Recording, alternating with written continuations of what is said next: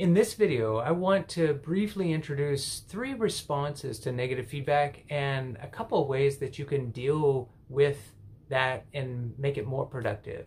My name is Oltmanns. I'm a leadership coach, and I help leaders develop more emotional intelligence by becoming more conscious of their emotions and using them in productive ways instead of being run by them or ruined by them through unconscious habits.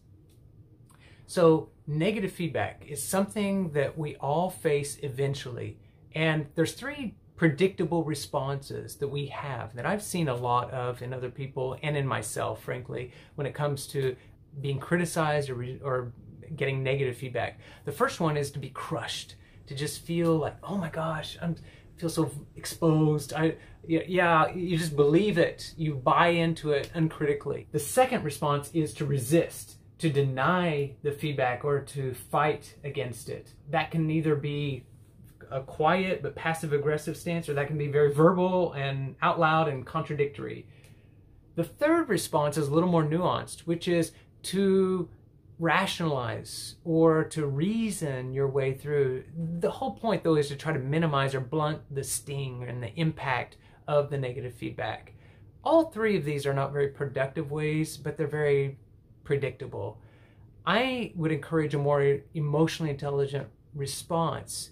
Take time to think about and sift through the feedback and try to grow from it. And I've got a couple of tips for how you can do that. The first one, breathe. Take time to have a deep breath.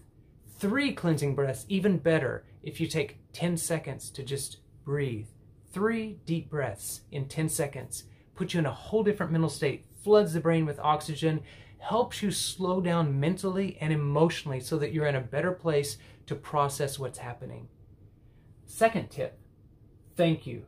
Just say thank you to the other person. Don't explain, don't rationalize, don't criticize yourself, but say thank you.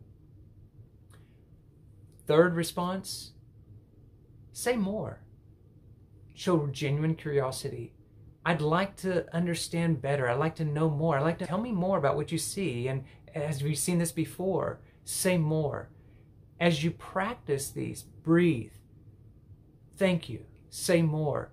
You're going to grow through the process of using negative feedback in a way that is not the typical. We can all grow together if we will take time to help each other process negative feedback.